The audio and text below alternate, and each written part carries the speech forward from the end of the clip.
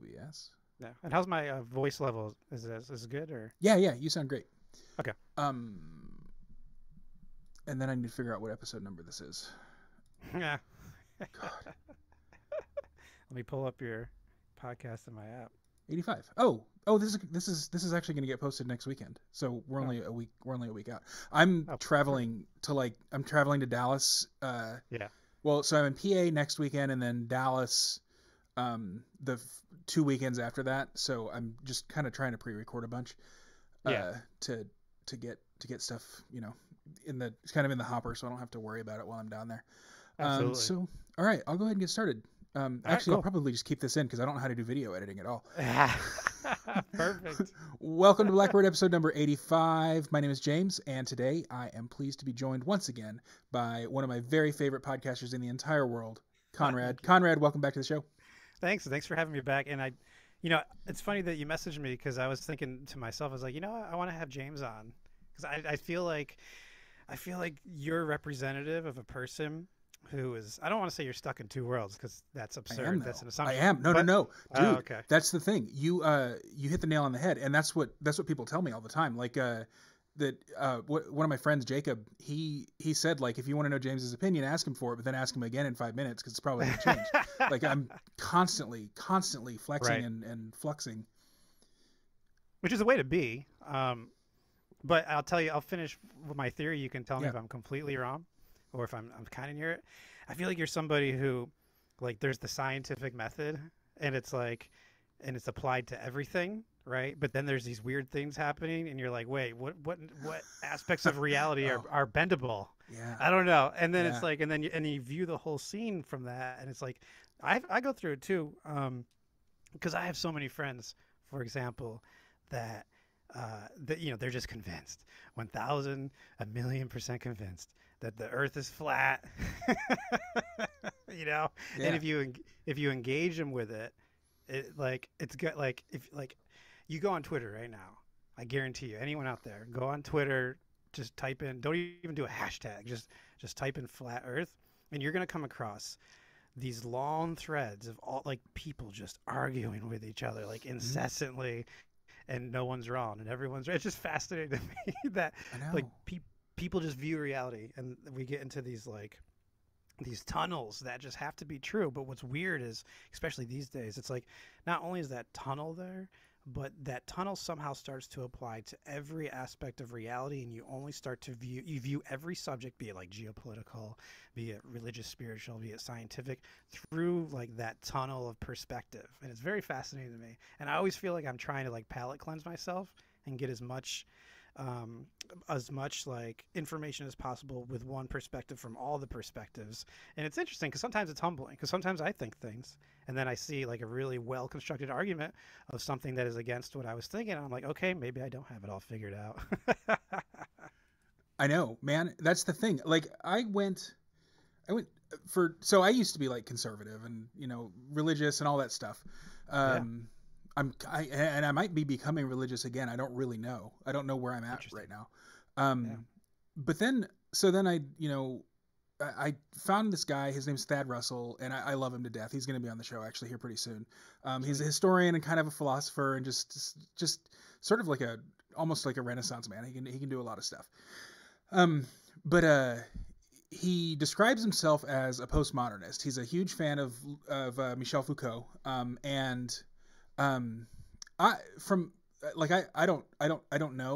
don't know Foucault. Like I've heard what Thad says about him, and I've heard what people like Jordan Peterson and so on say about him, and they say very different things about him. But one thing that Thad says is that he's agnostic on everything. He doesn't even know if reality is real. And I have, or that reality exists. So for a very long time, I mean, like a couple of years at least, which is a very long time for me. I was like I was kind of in that realm where I was questioning whether reality exists. I think now it's probably more like reality is unknowable. Like it does, like something exists, but I don't know that we can accurately represent it in our brains, and certainly not accurately, communicate it to one another. Because even if I say, you know, thing A to you, which your brain is going to process is thing A through the filter of Conrad, which is different from the filter of James. All my trauma, all my wins and losses, all my experiences, and then I'm going to take what you said, and then I'm going to regurgitate it in a way that fits around the mini universe of myself. And then I'm going to be like, why don't you see it like me? Or wait a second. Yeah, I totally feel that. So that's why I was thinking of asking you on, because I feel like you have like, and I could be way around. This is just based on posts, things I've seen, things I've heard by you. It seems like you have the ability to have a foot in a lot of camps, right? Hold the position, but also not get stuck and stay. And I think that's important for anyone, myself. Like, anytime I find myself not trying to like be in a continual flow state in terms of just like, I don't want to get stuck onto this linchpin. I don't want to get stuck into this post. I don't want to get stuck here in the wall. I want to keep flowing, right? I just want to keep moving, because it's really easy when you start to get stuck, at least for me, when you get to start stuck in certain points of view and you find heroes in those communities and things of that nature. You get very close to starting to make idols. Yeah, I'm super prone to heroes. That's one of my big things is I had to avoid, and I mean anybody who's listened to this show knows that I have people who influence me, probably more than they should. Sure. Well, no. Then again, the fact that I recognize that, I'm probably like that's probably some negative self-talk right there. I don't really believe in should to begin with, but. Like there's names that come up on this show, and especially like when I'm a guest on other people's shows, because you know, I mean, when I'm being interviewed, usually they're going to ask me like, who are my influences, or what's my journey been, or whatever, and so I'll have these people up on pedestals, and they're people who now, you know, a year or two or whatever later, or even, you know, 10 or 12 years later, who I don't listen to at all, or if I do listen to them, I realize, hey, this guy is a complete and total jerk. Yeah, he has good things to say, but I certainly don't want to emulate him. Right. But the thing is, like, I did emulate him. I would. I'm thinking of one person in particular. I'm not going to name him because his name comes up on the show all the freaking time, and everybody knows who I'm talking about if they've listened even once. Evel Knievel. Yeah, exactly. Well, that's the thing. So Evel Knievel was a huge influence on the way I thought and the way I see the world and all that. And he still is, but he's just an asshole. He's divisive. He's not a peaceful spirit. His whole brand is built around, you should have listened to me a year ago. I told you so. Yeah. Like, I mean, that's just a jerky thing. That's a jerky way to be. Oh, was I right? Was I right just now?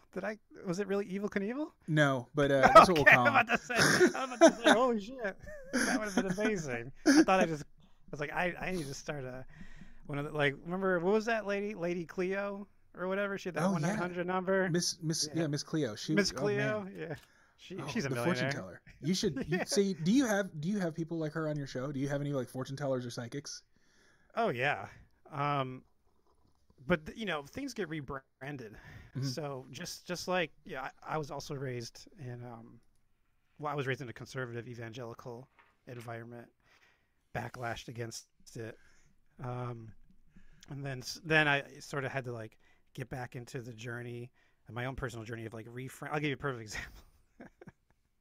Last night, right? I was screaming out. I wasn't quite screaming out as intensely as I had in the past, but I don't know any of your listeners out there. Like, does anyone have a tendency, or do you have a tendency, like, say you have a really bad stomach ache, you're having like food poisoning or something, and you just want it to end, and then suddenly all your preconceived notions of the nature of reality go out the window, and you'll run towards the closest magic that you know.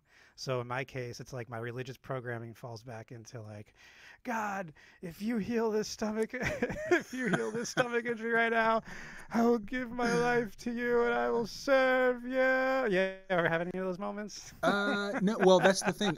I'm not opposed to prayer. Like, right. So that's not really relatable to me, I guess. Okay. Although I haven't really prayed. Like, but I wouldn't call what you just called religious programming. Well, I mean, it is religious programming. That's true. I don't know if it's.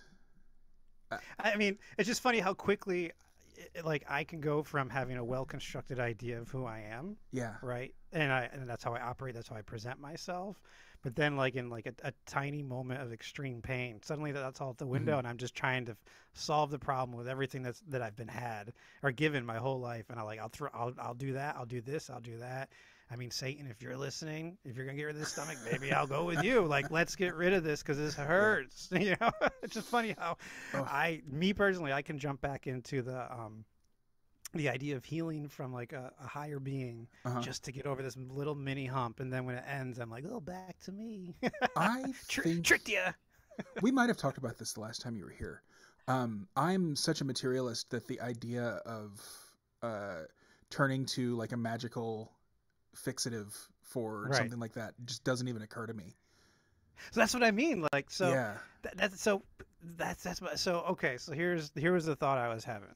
Is if somebody who, let's just say somebody was raised in a family, let's just say atheist, like they were raised in an atheist family that was like part of their, just the way they viewed reality. And then let's say later on in life, they switch it up and they go into some sort of spiritual, religious sort of frame of existing. And then when they get that stomach ache, I wonder if there's people out there who are like, no, there's nothing.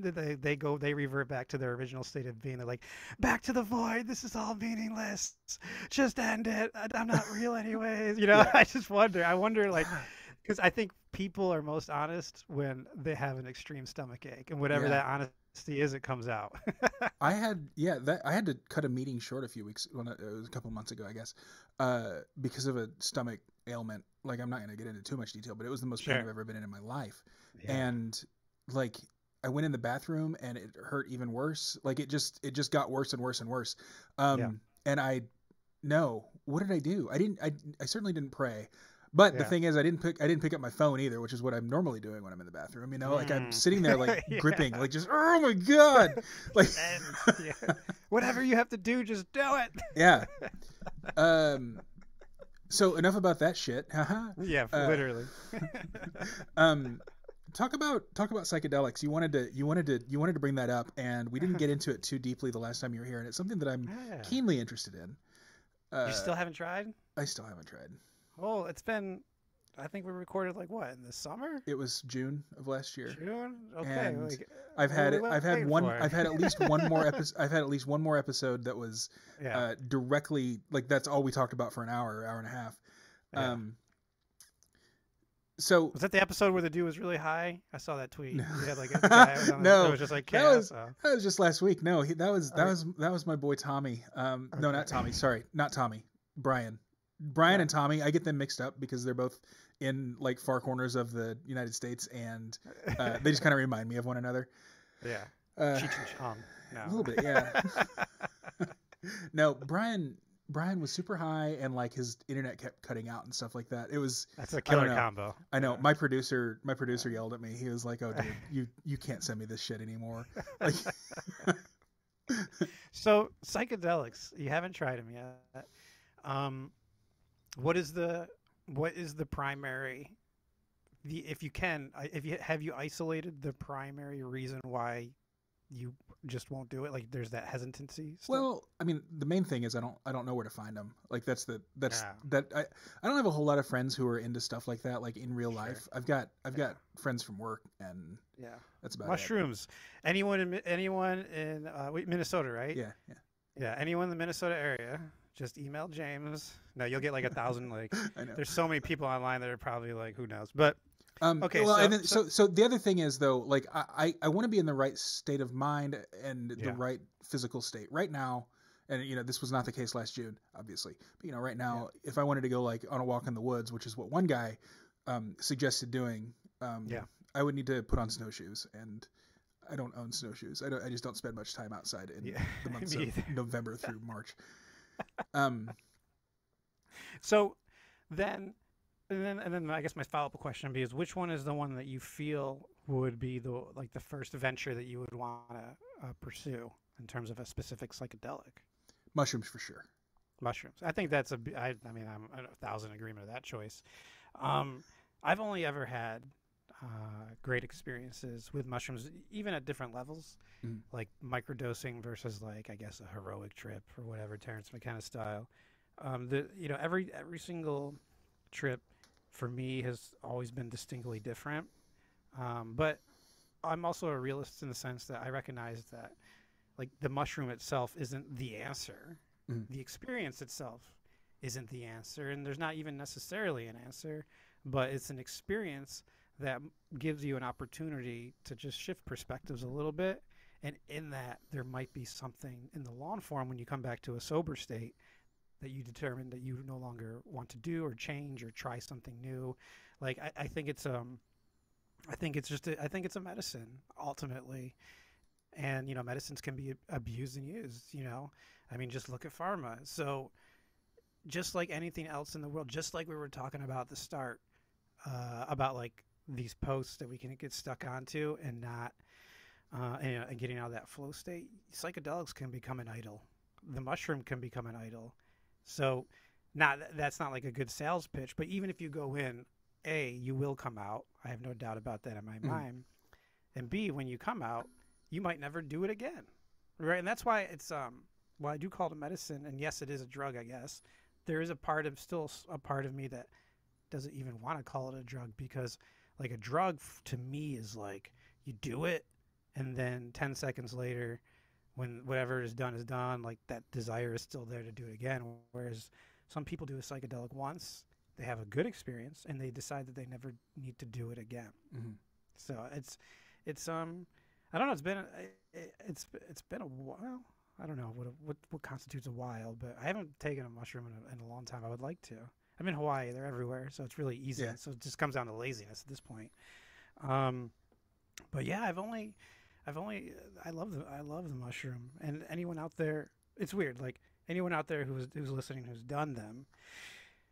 For me, and I don't know if this is a shared experience, I hate to use the word returning home because it sounds so cliche, but like it's weird. Like I go into like a state of mind that just feels really good, and it feels familiar, and it feels in a certain way right. Not necessarily like it has to be a permanent feeling, but it's a beautiful experience. And then I have had what would be considered scary trips or bad trips, but again, the old cliche does apply there, where when you come out of that trip, and even in the middle of that bad trip, your personal perspective of how you're understanding and choosing to experience it plays a massive role on whether or not the bad trip is actually a really good trip. It's like, okay, during this trip, I encompassed the role of Darth Vader. I spent a few years on the dark side, but at the end of the day, I did throw Palpatine down, the bottom of the Death Star and save the day. It wasn't Anakin. He gets all the credit. What's going on here? It was really Darth Vader that ended the Empire. Yeah. Which is I don't know if that explains anything. That just came to my mind. It kind of does. I mean, it's just like taking the dark side and making it I don't know. In the Bible, it's what the devil meant for evil, God has turned to good, or whatever. So, that's the full quotation. So when you said you might be going back into some sort of religious framework, what is the definition of religion for you? What does that constitute?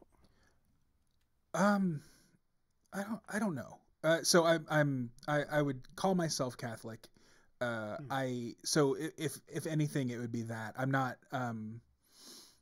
That is the like organized religion that makes the most sense to me, and it's the most well, and it makes the most sense. From a Western standpoint, it makes the most sense. Let's put it that way. Yeah. Not including obviously the traditional North American communities that lived here, right? Prior to European. You're talking about the colonialist expansion. I'm talking about Europe. Let's be real. Europe. Yeah, I mean, my like outside, like my mom was raised Catholic, and she rebelled against it. She went out. She's from New York, upstate New York, not New York City, and she went out west during like the hippie movement, and she doesn't talk about it. I've been able to get small. The only time that I was ever to get any clear answers from her in regards to like, what were you doing? Like you obviously were in like that movement, like you don't ever talk about it. It's really weird. And the only time that she ever opened up to me about it was on my first acid trip. Oh, wow. Yeah, I called her because one thing about that drug is you shouldn't have your phone necessarily around you, because you'll start messaging people. You'll get yourself in all sorts of conundrums if you're not careful. Do you mean specifically acid or any psychedelic? I don't know. Probably. I mean, the more experience you have, like, to me, the more you figure out like how to navigate that stuff. But in this case, for the first time, yeah. So it was like I was in extreme, like, open, honest state without fear. Sorry for that. I always make sure that I hate when like the little noises come off, and I just did that to you. What was I saying? Oh yeah. So then I called her. I was like, "This is like I did it. I did this, and I feel." And that's when I said, "I feel like I explained everything I just said to you about like you rebelled against Catholicism. You went out west. You had to have been a hippie. Although if she did find, quote unquote, find Jesus from a new perspective, eventually out west, and now she became she." Since that day forward, she was like I guess like a holy roller. But when you say holy roller, do you mean like Pentecostal, like? Yeah, Pentecostal. Yeah, I was raised in a Pentecostal environment for sure. And I actually went to a Pentecostal Bible college out of high school because I thought I was going to be a pastor. Did you like speak in tongues and stuff? Did you have the charisms? Maybe. But a lot of that is like how much of the mental aspect, like how much are you? I mean, like I love, like, one of my guilty pleasures is Benny Hinn. Are you familiar with Benny Hinn? Yeah. Yeah. And like his old YouTube videos, and he's just waving his hand, and people are like falling left and right, and he's hilarious though on stage because he'll he'll hit people, and if like they don't react, he'll do it again like a little harder. It's kind of funny. Yeah. I really enjoy the people that don't respond, because then he gets like really violently aggressive with them. I'm like, what has happened here that thousands of people are just bought into this? It's an amazing investigation into like human minds when they're like in a small isolated bubble, and they all start like merging and believing the same story that is taking place. And then like as an outside observer, you're like, whoa, like how is this happening? And I don't think that obviously, clearly, in my opinion, in the last couple of years, doesn't resort just to religion and all that. I think that's everything. So Benny Hinn's a guilty pleasure, and I have no, I don't want to talk about that here because it's a project I'm working on. But when the time is right, we'll keep following you to find out. He's a muse. He's a muse of mine, and I'm. Yeah. I love that. Did you ever watch Robert Tilton back in the day? You're younger than I am, so you might not remember him. I know the name. I've probably seen some, but that's the dude that's from that same cloth, right? Yeah. He would hold up his hand and tell you to put your hand on the screen right over his hand, and he would pray for you. Yeah. So I had those. So going back to Bible college, because that was the original question. That was like part of like my, I guess I'd call it deprogramming, where I'm looking around and I feel like I'm supposed to be speaking in tongues. I'm supposed to be slain in the spirit, they call it, where like you physically can't move, you fall down, someone catches you. Like there's like a weird high school sort of like peer pressure thing that comes in. It's like, oh, you're not speaking in tongues? Well, there must be something, it's just not the right time because there's something going on in your life that you haven't welcomed the Holy Spirit in, and you need to. Is there any sin in your life that you haven't dealt with? Is there secrets that like that's the weird? It's very close, in my opinion, to it's the same concept of like Scientology, which has been pretty like going clear, and you have to go in there with your e-meter, and you have to be honest, and you have to tell them all these dirty secrets, and it's being recorded. And I'm like, and then even honestly, like with the Catholicism, it's like, wasn't that the original CIA? Like everyone was going to this one booth with these few powerful people, and they were like, tell us your secrets. Like, how is that not the original like NSA? You know what I mean? Like, how do you control people? Have them by the balls, because they think that like no one wants to be embarrassed. That's the easiest way to control people. I mean, that's what the mafia did. So it does. So I mean, it seems like we live in this wash, rinse, repeat existence. But like even when there's different variations, when you break it down, there's a lot of a squared plus b squared equals c squared at the end of the day, just with a new flavor. Yeah. Well, and now I mean, it's the there's not so much a confessional. I mean, I'm guessing that. From what I understand, I've never done the woke thing, but apparently like they're bringing back struggle sessions, where they're airing their dirty laundry. Oh no. This is at like DSA meetings or whatever it Yeah. is. I'm just not involved with that. But Yeah. you know, I mean, there is definitely like witch hunt mentalities. I mean, Yes. anybody who's seen The Crucible knows. Like I saw Goody Hathaway off dancing with the devil in the barn or whatever, and now it's just like, you know, hey, look at this person who's not wearing their mask right. I mean, it's the Right. same exact thing. Yep. I agree. You know, think about like the Salem witch trials, for example. You have these Puritans Mm. who they come over to the United States and they're literally like 15 yards off of the Atlantic Ocean. That's how far they've expanded into this new world. And just with that little bit of interaction with indigenous cultures and you know, maybe there are some women like, hey, let's burn some sage. Just that little bit of freedom of expression through like a natural naturist, I guess, view of reality was enough for the Puritans to be like, "You're dying. We're burning you at the stake. We can't loosen the chains of control that much. Like that's all it took. Like you're 15 feet into the new world, and we're burning people at the stake. Really? That to me is a control issue." Here, so you mentioned burning sage. Here's one thing that that worries me. So I don't know the reason that this happened, but my brother died in October of 2016. In October of 2017, we had a big you know, party with all of his friends and all of our family friends and stuff. Is a big memorial anniversary thing, and my mom had this big dining room table. It's a really nice dining room table, and she had all these pictures of him and these little vases with those little, they're like kind of jelly beads that expand when you put water in them. Put them in water. She had those vases with like little fairy lights kind of strung in there. It was nice. It was a little altar to my brother. It was really cool looking. Yeah. Well, before this memorial party, she burned sage throughout the house, and then we left and we come back, and this chandelier, it's this black crystal. Apparently, it was like $19,000 just for this light fixture. Had crashed down onto their dining room table, broke all the vases, all the picture frames, everything had been shattered. There's water all over the floor, and you know, I mean, I don't say like I know that it was because she saged the house without knowing what the hell she was doing, Right. or with wrong intentions or what, but like it sure seems like it. Right. And so when I think of things like that, it makes me a little bit worried to get too deep into the spiritual world. Sure. And in particular in my own version of that in my brain. So I guess that's probably one of the reasons that I'm reticent about trying psychedelics. Right.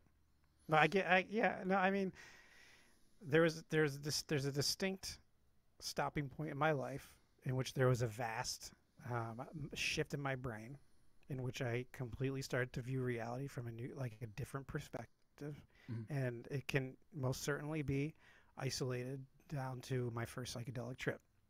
There's a very clear and blatant transition of really most things top to bottom with me, you know, but to not speak in absolute terms, I'd say most of it was good, like helpful for me and my journey personally. And so with the idea of psychedelics, again, I would never say you have to try it, right? But if it's circling your mind, like it's something you keep returning to, there's something going on there and you know, sometimes, you know, like I think of Joseph Campbell, you know, and the cave the cave you fear to enter is the cave you're supposed to, you know. I don't think that's the exact wording, but it's along those Close lines. Enough. And basically the hero's journey. The hero's journey, you know, and the dark night of the soul, and there's lots of different ways to have dark nights. I'll probably have one tonight for all I know, but but if it's something that keeps circling around your orbit and it's something that has captured your attention, there's probably something there. Now how that plays out, I don't know. Maybe it's simply taking one small cap of a mushroom just to experience what a microdose feels like. Mm-hmm. You know, who knows? But I don't know. I mean, if a year from now we do a podcast interview and you're still talking about psychedelics and you still haven't tried them, then I call bullshit on you. Just at that point, you're just holding yourself back. But if a year from now, if you come on and you say, I decided not to do it and I don't really think about it, I'd believe that too. Like, I'm not like somebody's like, you need to do it or else you are a sinner, The other concern I have, and this is one that I've talked about on the show actually a lot, is that I don't want to, like, I'm scared to feel emboldened to make big life decisions. One of the guys that I had on, he like, and obviously I'm probably not going to do this, but he went to South America. I forgot which country it was. And he did, an ayahuasca ceremony and came back and immediately quit his job. And like, so that's what happened to me. I don't want to do that. Like, I mean, what if, like, I have a good life. Like, I like my job. I mean, obviously I'm going to want to quit my job eventually so that I'm a little bit freer to travel and do the things that I really want to be doing. And so I guess I'm kind of two minds on this. Like, on one hand, I have a feeling that doing mushrooms would probably make me a little bit more conscientious and probably a lot more driven to actually meet the goals that I have rather than standing here and spinning my wheels. Yeah. So I totally resonate with that. Especially like the fact of, the emboldening part to accomplish, goals for self. I will say this about the psychedelic, at least for me. It will enhance that for sure, in my opinion. Like, that would probably be what would happen for you. Like, those deep down rooted things that really like you want to do when you look at, I don't know if anyone listening, do you ever like go into the bathroom and you look in the mirror and you just give yourself a nice long stare and you say, who the fuck am I?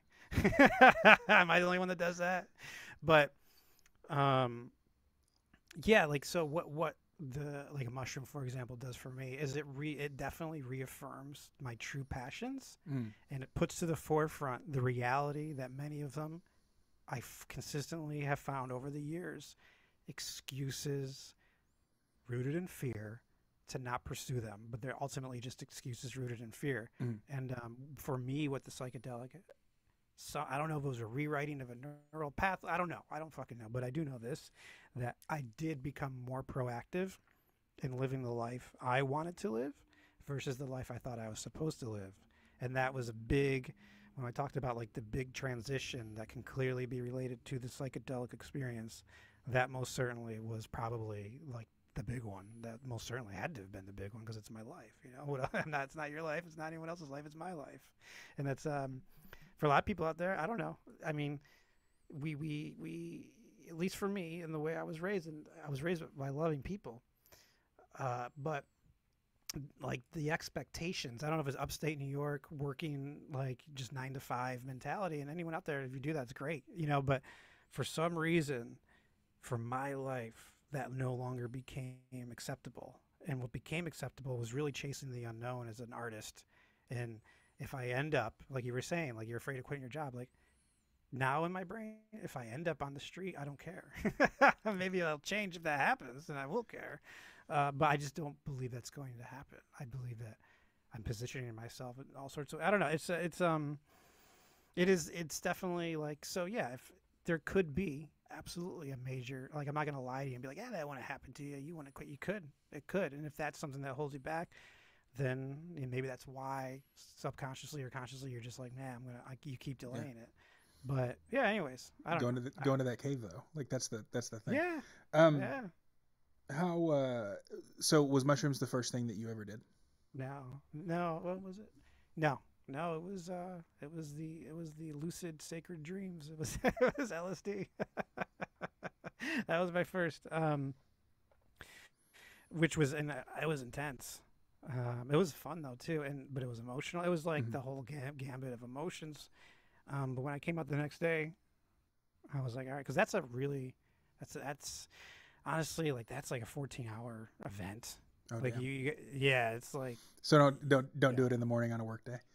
Exactly. That's what's nice about mushrooms. It's like, 6 hours, but 2 of it might be where you're incapacitated, and the other 4 you're just kind of feeling whatever you're feeling, which could be in many cases really good. So, yeah.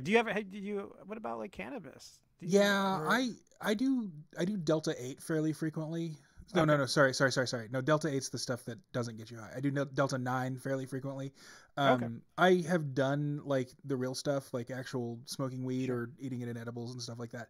I don't do well with it, and I especially don't do well with it if I'm drinking. Holy crap. I freak out. But then, I mean, if I'm just doing it by itself, it's funny because like within a few minutes I'm giggling, and then within a few minutes after that I'm horny, and then within a few minutes after that I'm asleep. Like it just that's the thing. I laugh a lot, I get a boner, and I go to bed. Like that's that's like that's funny. But cannabis for me isn't the end all be all. And there's been times in my life when I've been like, I feel like I'm supposed to be enjoying this just with like the person that I project myself to be, but it's not really up there for me. But some of my friends, that's all they do. They love it. But I don't know. When I think of like to bring up Ram Dass, for example, rest in peace, Ram Dass died at 88, all before all the madness. So the world, they were like, they don't want to put Ram Dass through what the world's about to go through. So he died like right before all this past madness a few years started. But that's what libertarians say about Murray Rothbard, by the way. Oh, that's amazing. He's our guru, I guess. Right. Yeah. He was an economist, so not quite the same thing. But yeah. He died in like 95, right before the internet just blew up everything. Gotcha. Yeah. So he's like, it became for him the journey is like you reach a point where it is like I have friends that say this. It's like you don't have to take acid, you don't have to take mushrooms. You can become those drugs, and you can have aspects of those positive impactful feelings in your own life naturally, like a natural high, like it's there. And he was saying that for like that wasn't, I won't say the word goal because I'm not 1,000% sure he said that, but he said that that can be the journey for you. And the example he would use is he went out west or I guess east to India, and gurus and all this stuff, and he gave them acid, and like these gurus kept taking more and more, and he's like, how are you not feeling the effects? And he's like, what the effects that these are giving me is what we always feel. Now some people call bullshit on that, but I don't know, I think there's something to it that I think of like Salvador Dali, and he was like, I don't do drugs, I am drugs. Now why would a Salvador Dali say that? Wow. Well, he was an artist. He was the truest expression in like seemingly in every single thing that he did.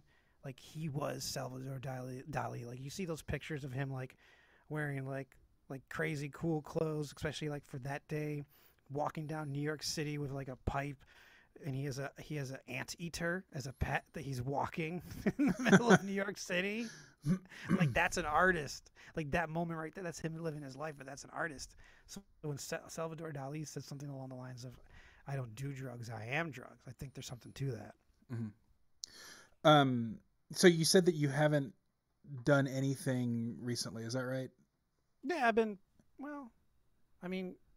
2022, I don't think I've done anything in 2022. No. Yeah, so it's been a few months. Yeah.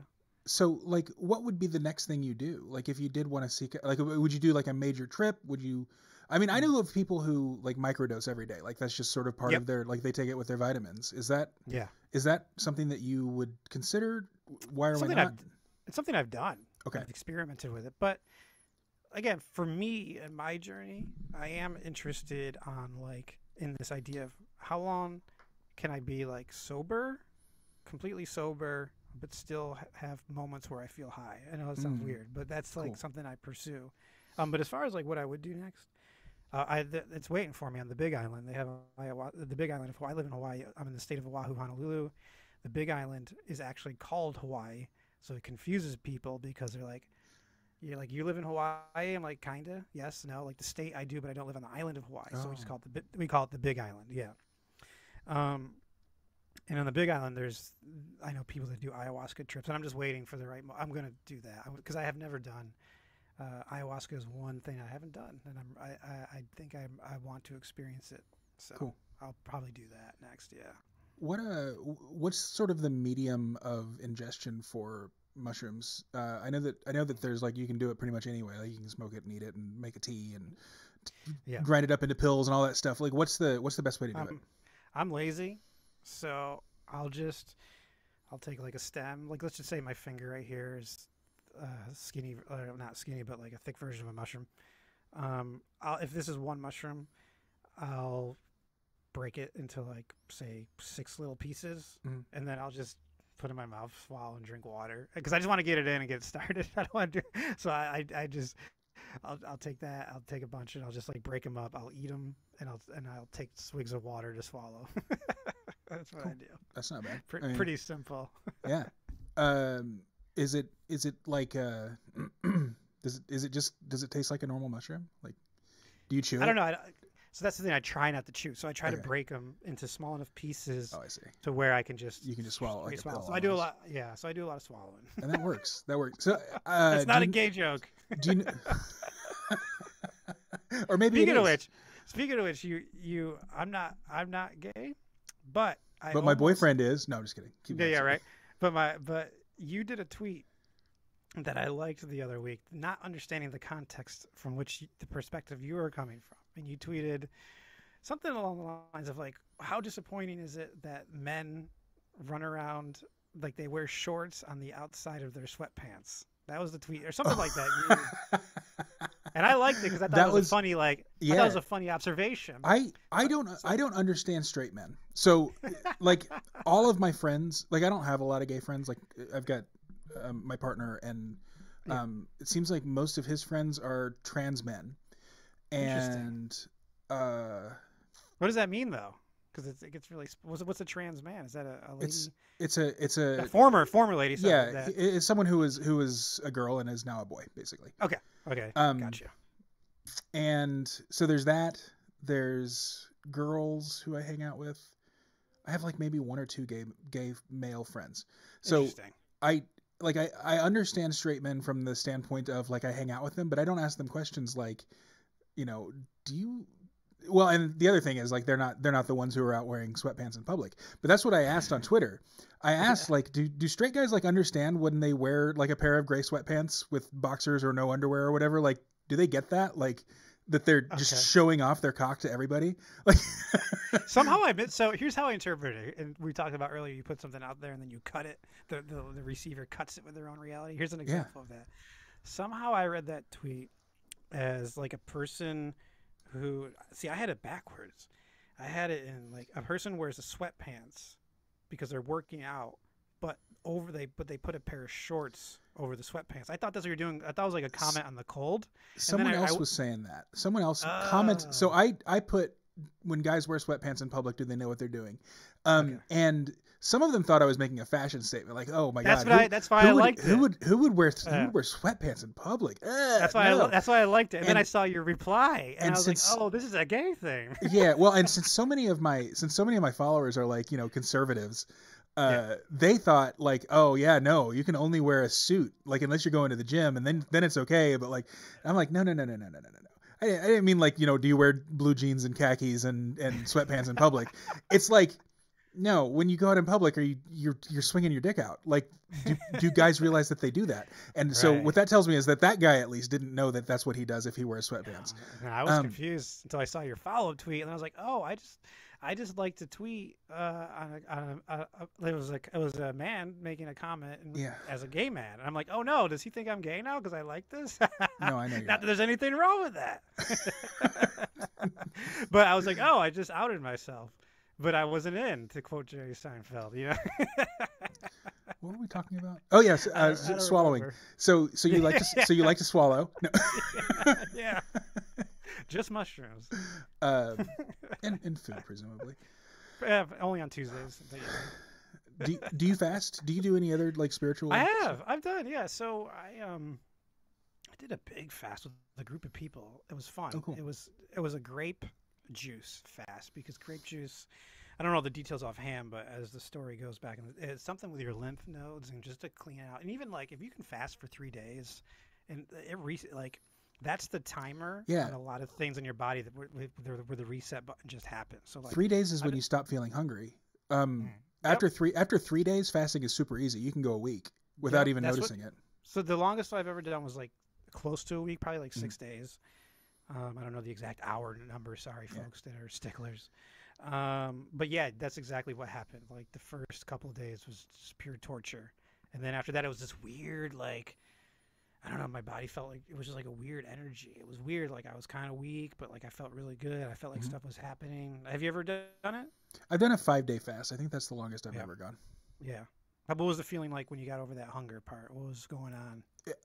I don't know, Conrad. I'm like I said earlier. I'm such a materialist that I don't recognize things like that. It's so weird. Actually, that's one of the reasons that I started this podcast, and I haven't really been. I've kind of gone off track on that. Was, trying to recognize magic when I see it, and trying to identify my own emotions, because like obviously I have emotions. Everybody does, but like, I don't see them. I don't feel them in an identifiable way, if that makes sense. Which maybe, I mean, I like earlier I identified the couple of fears that I have, which is an emotion, surrounding doing psychedelics, and but that took work. Like I didn't just like know, oh yeah, I'm afraid. Right. And I'm guessing that has to do with trauma or I don't know what, but we're all trauma filled. Yeah. Yeah. This conversation's been a little trauma filled. No, I'm just playing. Yeah, I feel you there, man. But like just the idea of magic is interesting. And even if you're if you're a pure science individual who is 1000%, well, it's not a belief because it's based on your scientific analysis that the Big Bang is how this all happened, because the footprint of the universe that they thought was there, they found it, and I understand all the arguments. I'm slightly educated on it. But just the idea that one little nothing somehow created everything, that's pretty magical in its own right. And yeah, we might be able to figure it out on some scientific terms if that's what it is or what was. But there's still like a mysterious, beautiful wonder even about that. So I think magic's real. Yeah, totally. I mean, you just have to look at the kind of cultural trends to see that magic's real. I mean, I hate to bring up politics, but like, I mean, Trump got taken off of Twitter not because he said anything particularly offensive, but because his tweets were magic. Like, he could speak something into the universe and the universe would change. That's like the definition of magic. Yeah. And what's interesting about that and what we're experiencing now is it feels like, to me anyways, and this is the first time I'm saying this out loud, so it might come across as just word garbage, but it's been percolating in my brain. It seems like social medias and those different types of communication environments are feverishly working and have successfully in many ways returned to the legacy media format. And what I mean by that is this. For Twitter, for example, I open up my feed now and there's a million suggested tweets of people I don't follow, of topics that I don't care about, but things that I'm supposed to care about because that's where the world's at, right? Promoted tweets, things that, and then, just check marks appearing. And I'm not saying every check mark is bad, but I'm saying just the fact that there's like this strong push to return to who is the authority on everything. And then there's us who are just need to follow. And I think it's interesting because if social media came into society or culture or whatever with the framework that it now exists under, it wouldn't have gotten popular. Why would I join a Twitter if I'm going to have with certain tweets, I'm going to lose like the ability to have people retweet it or heart it. They can only quote tweet. Like all these censorship things that are in place now are in direct opposition to what made this thing popular.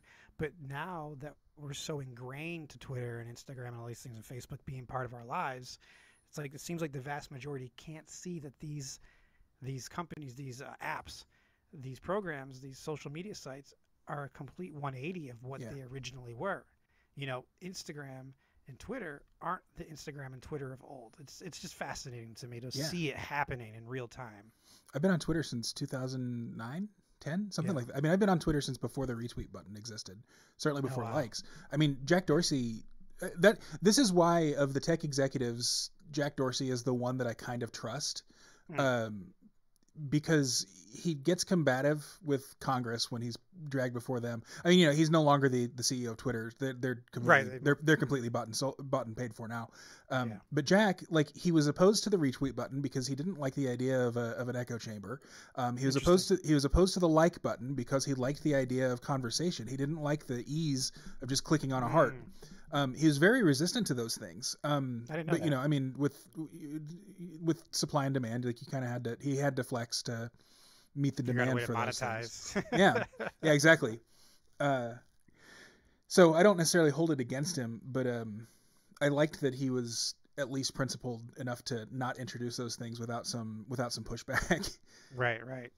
Yeah, it's and then go back to Trump and the fact that it's just weird to me still to this day that, I mean, I have my opinions on Trump, and the way I view politics in the scene is I just think it's two birds. Hold on, what's the saying? How do I not? Two wings on the same bird. Yeah, two wings of the same bird. Yeah, two birds of the same coin. That's what I meant to say. Thanks, President Biden. That's definitely. Actually, I just put out. I did my first ever. I just started a YouTube page finally. And, I saw your first video. Yeah, did you watch it? You know, it's okay if you didn't. Okay. No, I didn't. I don't know what you thought. Okay, but I did.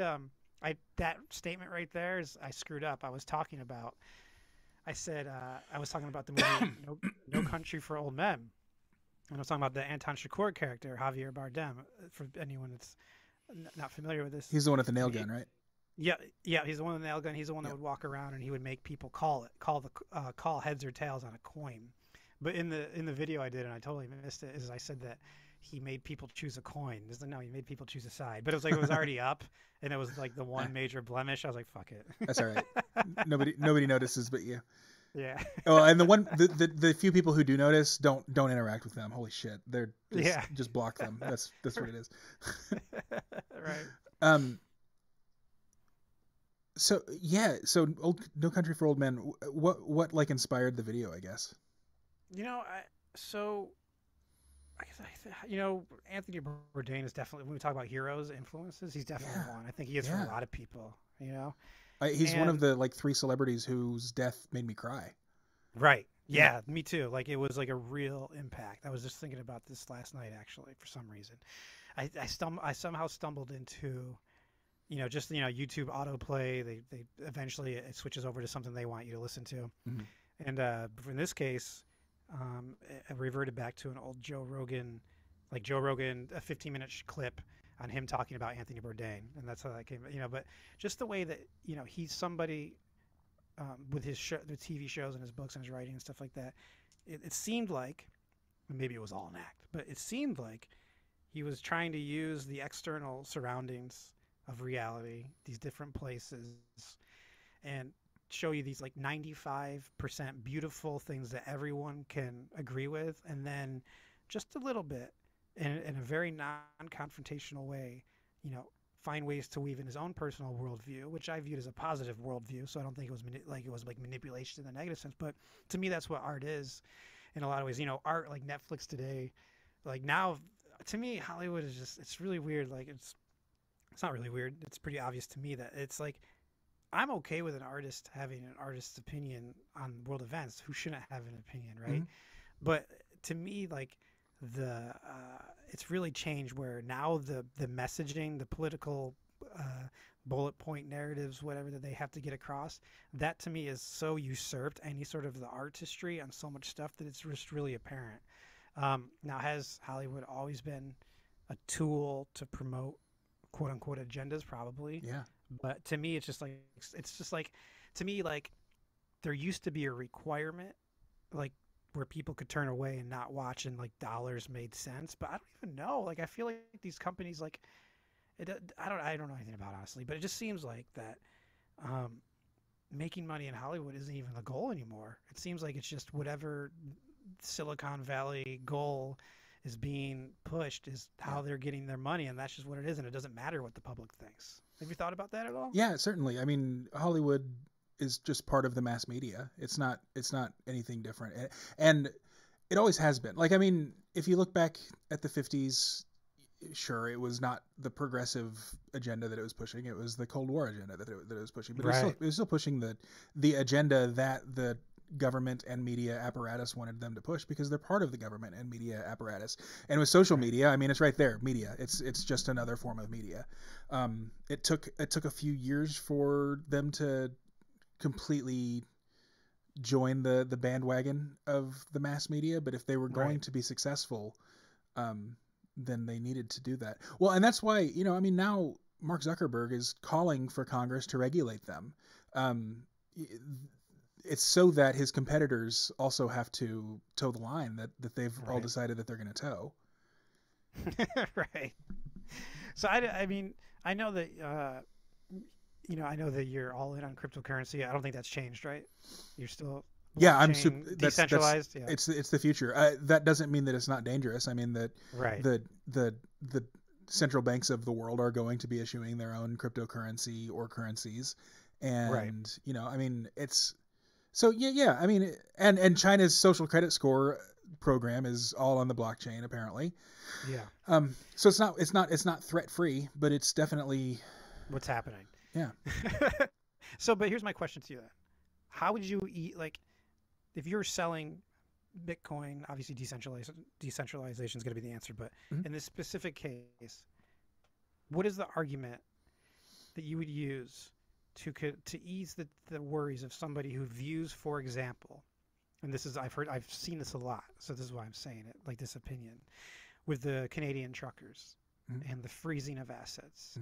And then people say, well, this is why we can't have cryptocurrency, because that's a primo example that if all funds are in some place that can be freezable, like a digital realm, that they're clearly at some point it's going to happen. It's inevitable. Like with that absolute power, eventually someone will corrupt it. Absolutely. What would be the explanation to explain that isn't actually what would happen if we shifted over to like Bitcoin as a primary, Well, I think the governments will be able to make transacting and investing and so on in crypto difficult. Maybe even prohibitively difficult for some people. But the blockchain exists whether you have the internet or not. Right. It's so global and so decentralized that it's not shut downable. The only thing that they can shut down are, Coinbase and the different exchanges. They might be able to get the wallet people to add little bits of code to make it hard to transact. Although I don't know that that's possible. I don't know what the technology is there. Right. But even if they were to completely compromise the exchanges and the hard wallets and that sort of thing, all you need is that private key. And if you have that, then you can do it with paper and pen. Right. Because it's all just encrypted digits. It's not reliant on these centralized mechanisms. So I guess that's where I would use the word concern, because I'm ignorant to it, and this is what I've logically, from my limited understanding, have concluded was like you were saying, like with hard wallets, private keys, like you could have, let's say you have $1 million in Bitcoin and it's yours and they can't get to it, and it's like the decentralized aspect of it. But that point, like the choke points of trying to get the money out, like onto like, is there a way to be able to take money out of a safe, protected, government can't get to it, anyone can't get to it, wallet, but then you actually want to use it in the real world? And then is there choke points where they can, at that point, they can get their hands on it one way or the other? Or if your social credit is too low, you're not going to be able to make that stuff like the worst case scenario. I don't think so. I don't know. They would have to, in order to make it, so to make it impossible is not something that they could do. They would have to completely restrict your ability to access like VPNs and Tor and that sort of thing. Right. Encrypted networks. And I mean, in even the most repressive regimes in the world, save maybe for North Korea, in North Korea they rely on flash drive drops rather than VPNs. But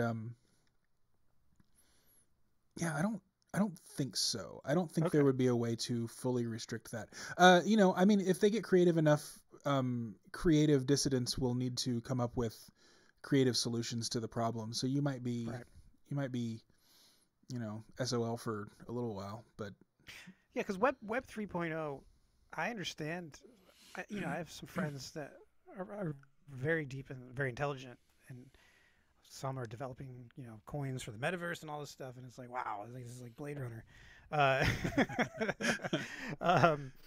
But one thing like Theta, for example, like the Theta and the Theta video network, and it's a decentralized, I guess like streaming service of how I understand it, or cool. like videos. And to me, it's like, okay, that makes sense because YouTube, we've seen in the last few years, like if you touch on a few topics, if you use a few hot words, like you're gonna get flagged and eventually you're gonna lose your account. Whereas if Theta is this, it's like a central point where you can get access to videos, but every single one is decentralized in its own ownership level. That to me is a positive version of Web 3.0 in terms of like people being able to protect their content and not being able to have it censored because it's it has all those things in place to protect it. Yeah. So I mean, I'm so tempted. Like I'm invested in cryptocurrency as we speak. I'm not pretending that I'm not. Like, and I see it, but then I do get like there is those small paranoias. I worry about choke points. I guess it's just how I think. And then that's why I presented it to you because I know you're into it. And that's one of the common arguments I've been seeing over social media lately is this idea that this is why we can't have it. And the Canadian trucker freezing of assets is the primary example. Yeah, I mean, if the Canadian truckers were using Bitcoin and it were sitting on Coinbase or Gemini or one of the exchanges, then yeah, they could definitely do that. I mean, it's no different than a bank. In fact, right. Coinbase I think is registered like as just a bank. Right. So yeah, that's definitely a threat.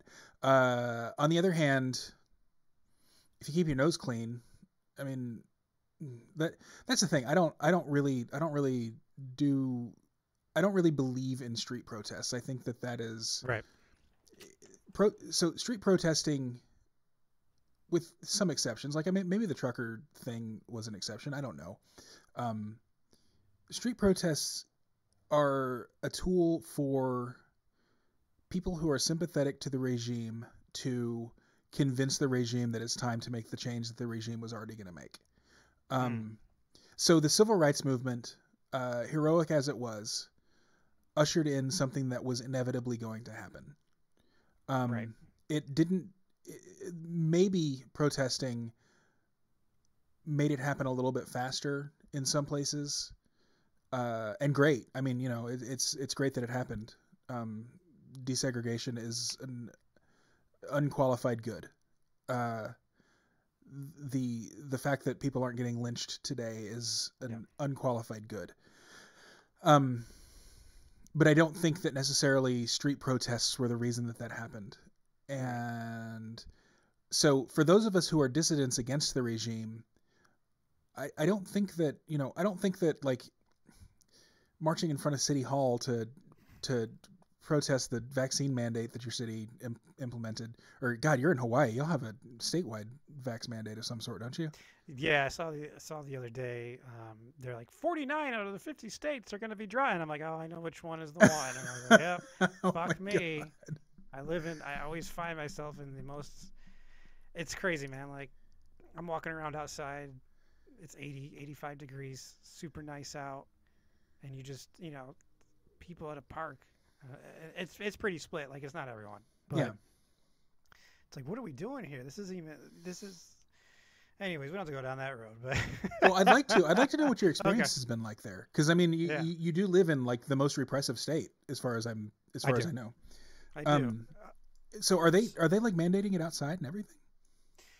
No, so that's people's personal choice, which is why I'm so fascinated by like people's like, where's your mind at?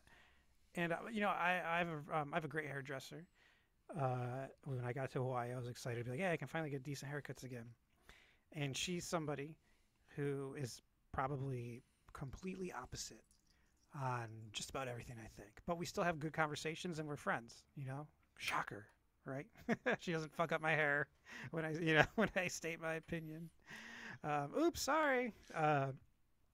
So I kind of use her as a barometer, whether she knows it or not. Because I get in there and, you're waiting and she's talking to her customer and then she's going to talk to me. And I view her as like the pulse of the state. Like this is what the mainstream thinking is. And they just feel, and now that war is here, and they can kind of brush, the focus can shift to that, and people can kind of, it looks like that people are going to quietly just like pretend things just magically change now because of war and everything's going to end. Of the past 2 years, no questions asked, no observations, no looks into, wait, this didn't make sense, that didn't make sense, for many people, not for everyone, of course. I walked in there and she wasn't wearing a mask and her customer wasn't wearing a mask. And to be honest, I walked in throwing it on just out of respect because I don't always want to fight that fight, Yeah. So I was like, whatever, it's not worth it. I want to get a haircut. And they were off, and then I felt stupid.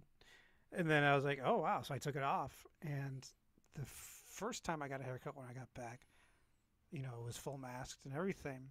So the culture, in my opinion, from what I'm observing, is it's been heavily like, I'll give you like Kyrie Irving for the New Jersey Nets basketball player who can't play in Brooklyn right now because of the vaccine city mandate. But if you're a player from an opposing team that isn't vaccinated, you can play. Right? Yes. Oh, that's absurd. Yes, it is. Now, that bit of information has been out there since the beginning, right? But it isn't until the last couple weeks that it's gone mainstream and became an official sports talking point, even though that information has been there the entire time.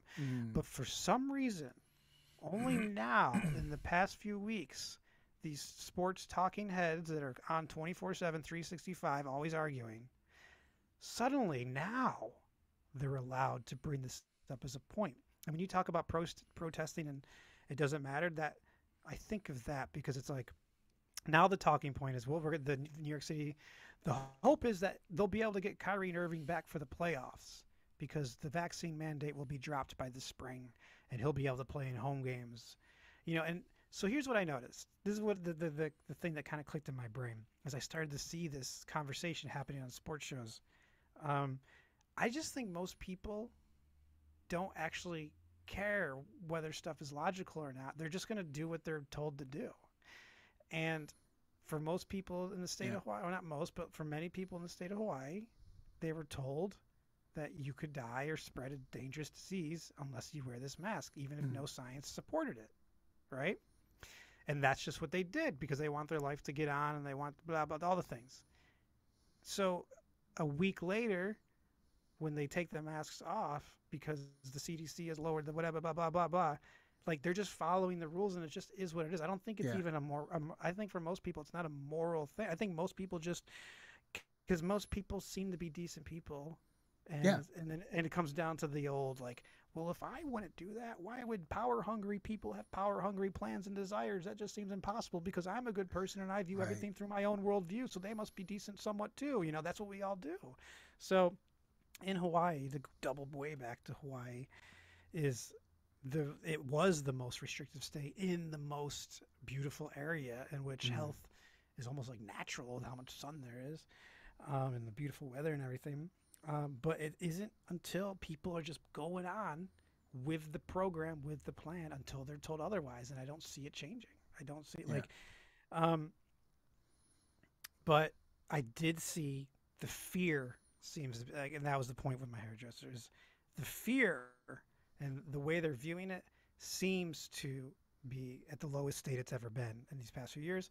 But just coincidentally, their new focus is what we are all supposed to be focused on now, which is war in Ukraine. Yeah. just in time, just perfect timing, James.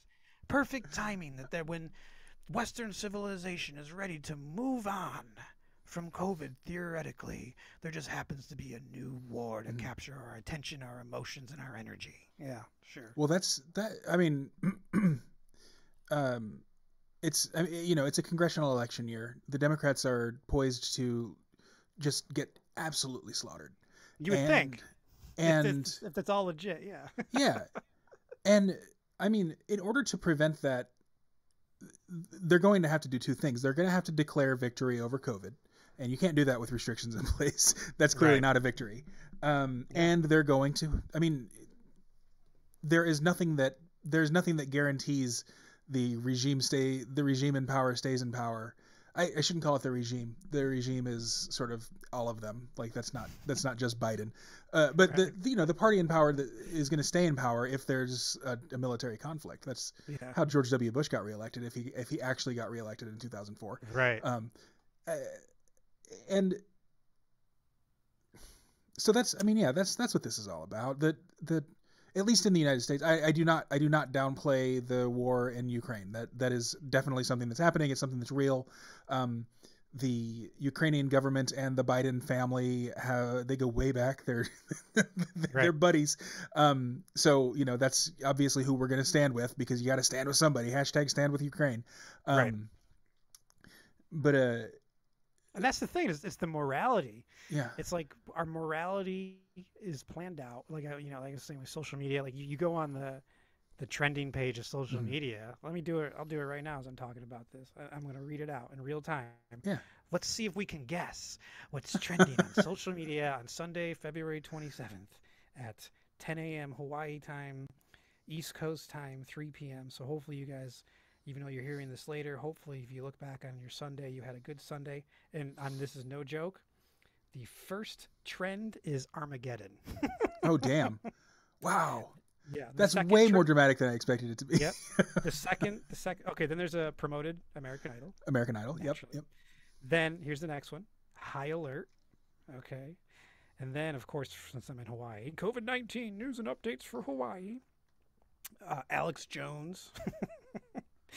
Ukraine, latest battle rages on the streets. Senator Tom Cotton, because he won't hate Trump in this one moment. And then this is a weird one. Hope Putin. What does that mean? Bill Gates. And then, So that's my trend. Yeah. What's your say? I'm curious. Mine is a little bit less. Oh, shoot. There it goes. Okay, so I've got Ukraine agrees to hold talks with Russia at the Belarusian border, which is good. Actually, I was just before we started, I was interviewing one of my foreign policy guys. Kyle. So yeah, I mean, it's looking like the by the time this airs, the war could be winding down, which is really promising. I got the same American Idol ad as you. I've got Jon Stewart, George Carlin, two of my favorite comedians. I love. Wish George Carlin was alive. He's another one that was taken away before. Yeah. And then, of course, COVID-19 news and updates from Minnesota. Jon Stewart is he's the regime's limited hangout this time.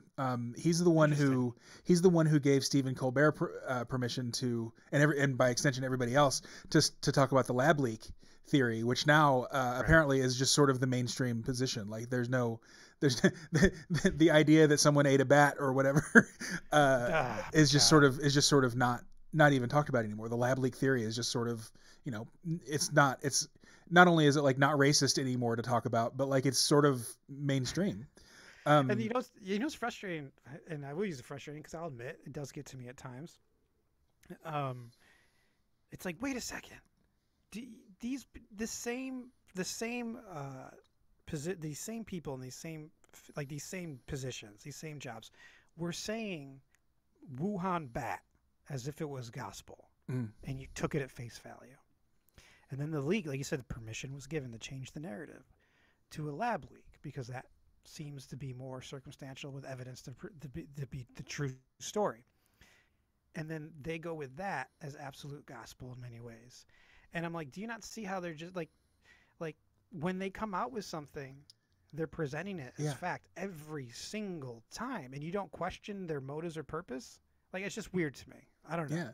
Well, talk about magic. I mean, comedians are magic. They're the magicians of today. I mean, they're wizards. Right. They can say something and make your entire worldview change with like just a sentence. You know, Jon Stewart gets on. It's like hypnotism. He through his words, he affects your emotions and cognitive reactions to the thing that he's talking about, and that literally rewires your brain. Right. It's sure. I mean, it's not like he's casting a spell and making you levitate, or forcing you to do his will. I mean, although I mean that's a little bit like what it is.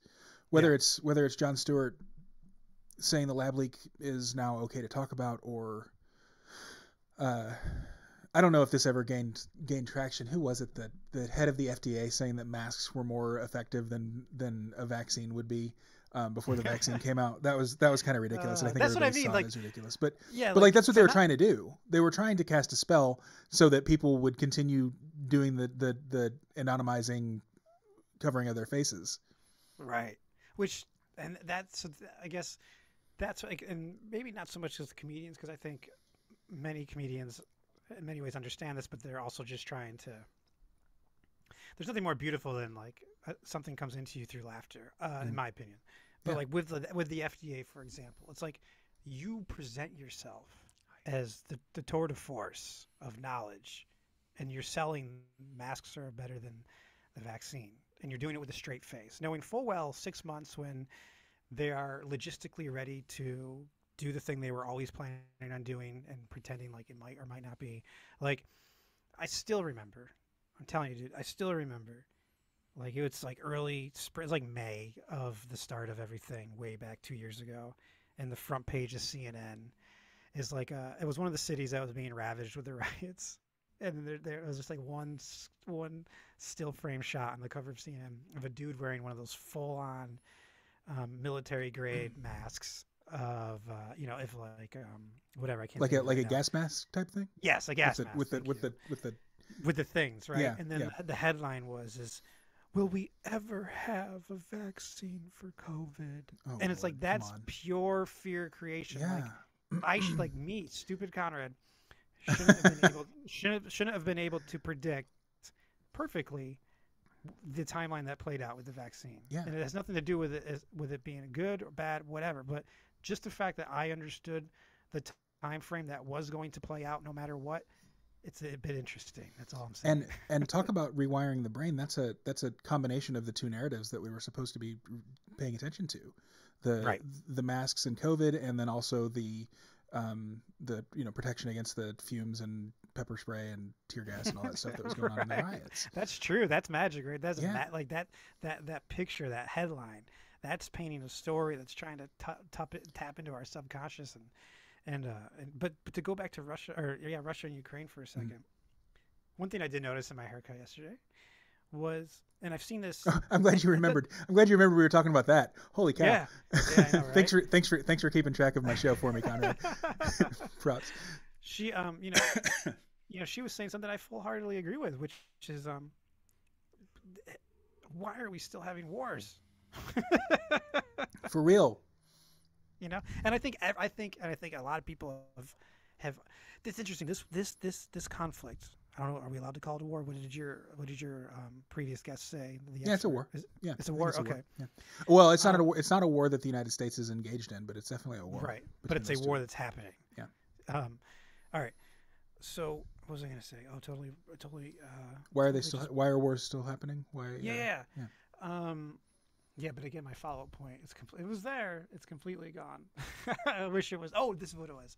Is this the first war that we're having where everyone from all walks of life are in real time through their own perspective of reality, whether it's everything's fake, everything's real, everything is blah, blah, blah. Like every single person, it feels like, that is engaged in social media and any sort of thing, like everyone in real time is live streaming in many ways commentary on a war. Have we had that? Has it been this where like 3 seconds after the conflict started, you have 25 different takes from their own little thought bubbles that are being promoted as absolute fact and how you're supposed to view this. And then it's like, am I making sense? This is so. The unique factor about this war is that Russia was such a big thing in the anti-Trump propaganda. And right. I use the word propaganda there neutrally. You don't have to like Trump to understand that this was propaganda. Absolutely. And the whole reason that Trump was impeached the first time he was impeached, I don't remember if he was impeached twice or not. They might not have gotten through the second time. But the whole reason he was impeached was because of investigating the Biden family's dealings with Ukraine. Right. And so with Biden in power, the good guy has to be Ukraine and the bad guy has to be Russia. And so you get this comic book style conflict where you've got a villain and you've got a hero. But the hero, of course, in the 21st century, heroism is victimhood. Like you know, if you are like a strong, manly Superman type, you're not a hero. You're an oppressor. If you are an oppressed person or class of people, then you are the actual, protagonist in this sort of postmodern state of cultural state. And so the way that you do that is, so you have the villain, Russia, the actual oppressor, which is led by this dude who likes to ride bears and take his shirt off and whatever all the other memes were about, who also happened to be in cahoots with Trump, rightly or wrongly stated. Trump being another manly man, villain, oppressor type, against these just poor, unfortunate Ukrainians, who, now granted, Russia is the aggressor here. They are acting in completely unjust ways towards Ukraine. But you have to have history that goes back longer than a week to understand that, like, there was a lot of stuff, all of it the United States government's fault, that led up to this. In order to fully understand the context. I mean,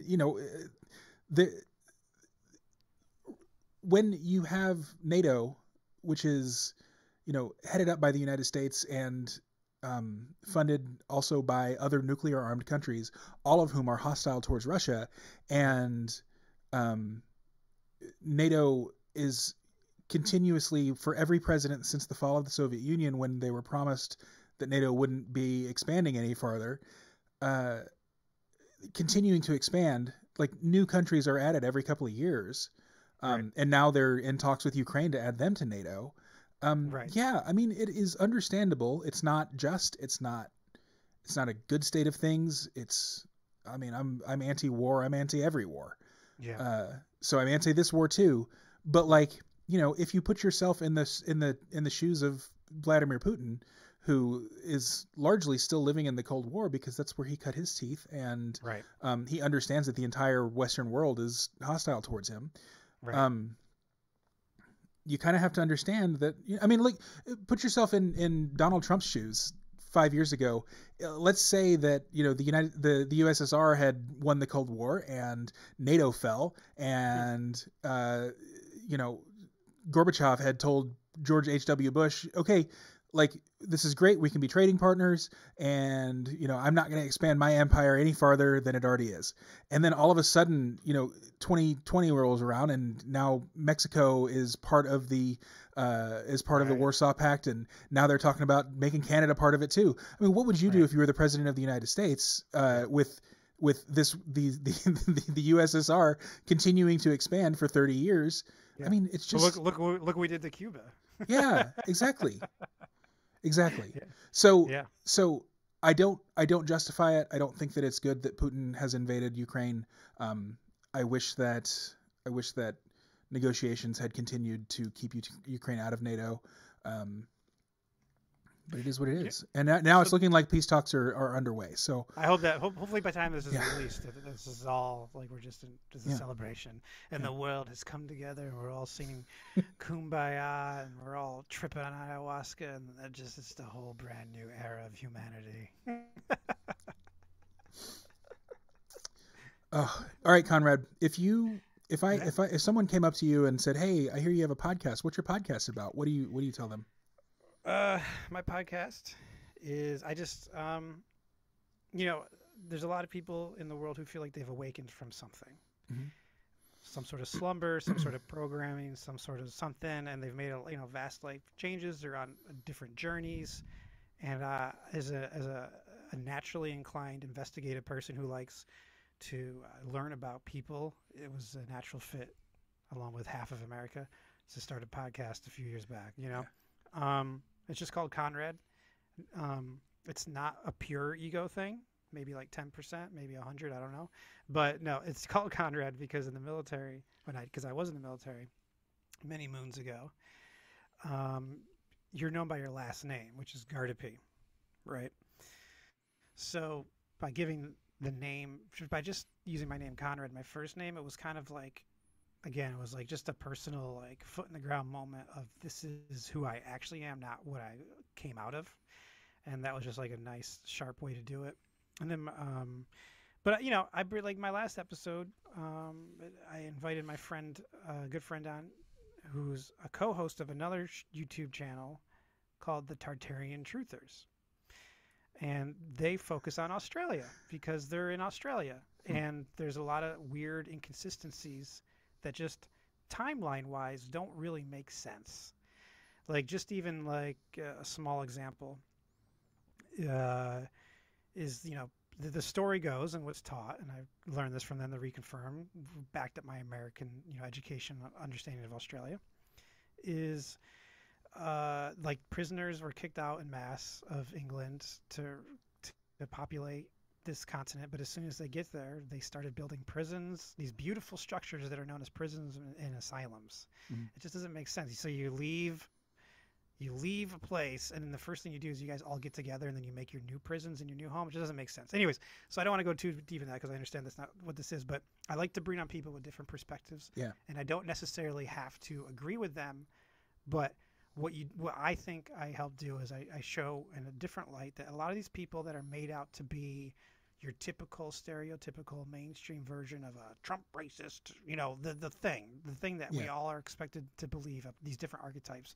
I try to show that these are regular people that are just on their own journey, chasing after their own thing. And so that's what I do. And my YouTube page, I amped it up a little bit, and I changed it to I am, 2 capital letters, I am Conrad. And I could go into all of that with Neville Goddard and all that stuff, but we're at the end, so maybe you should do that. Maybe you should do a video on that, because I probably will. Yeah, great. You're one of the few people I know who can monologue. I'm awful at that. I need someone to be bouncing ideas off of. I can't I'm really bad at just speaking off the top of my head. I've done 2 solo episodes, and in my opinion, they were both kind of disasters. But and even that, like I had questions for myself written down so I could like answer them. So I appreciate your interview shows. I love your solo episodes as well. I definitely recommend everybody check out Conrad, either on your podcatcher or on YouTube or both. Are they going to be different episodes on YouTube than from? So the YouTube, like I will be posting every podcast episode moving forward. Great. But the YouTube page isn't just my podcast. I'm also like that one video. I'm starting more documentary style projects, visually inclined, and there's going to be all sorts of things on there. It's not just that, because I'm trying to move into the next phase of being what it means to be like just an artist. Cool. Awesome. Well, Thanks, I'll make man. sure to link to all of that in the show notes, and I really appreciate you coming on to chat with me again. Fun. Yeah, maybe so I will let you know when I have my first trip, and then I'll come on your show and talk about it. That's perfect. That'd be so much fun. Cool. Awesome, thanks a lot. Man. I'll talk to you soon. Yeah. All right. Peace.